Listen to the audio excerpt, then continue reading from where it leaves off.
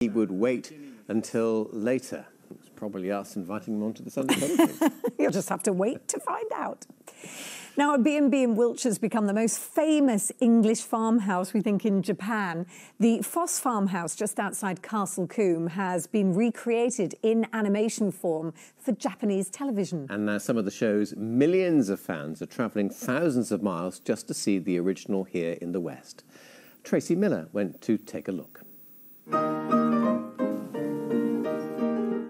Quintessentially English, this B&B near Castle Combe has captured the imagination of its Japanese fans.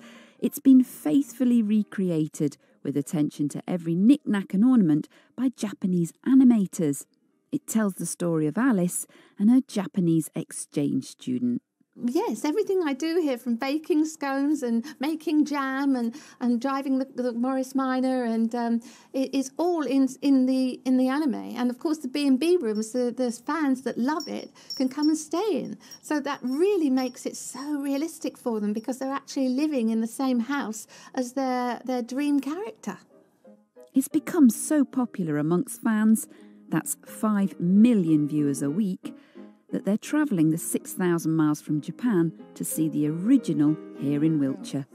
Yosuke has grown up watching the series. For 8 years, I hope here. I want to stay here.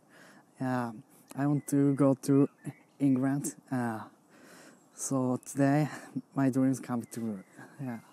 After being featured in a glossy magazine, the Japanese royal family came to stay, and then it became the backdrop to a running animation, which has now been turned into a feature film. Caron is off to the premiere in Japan. I never know what's going to happen next. I'm quite enjoying the journey, actually, because, I don't know where I'm going to end up.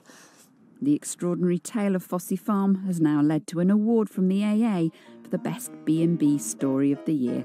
Tracy Miller, BBC Points West, near Castle Combe. It's beautiful. It looks lovely, doesn't it?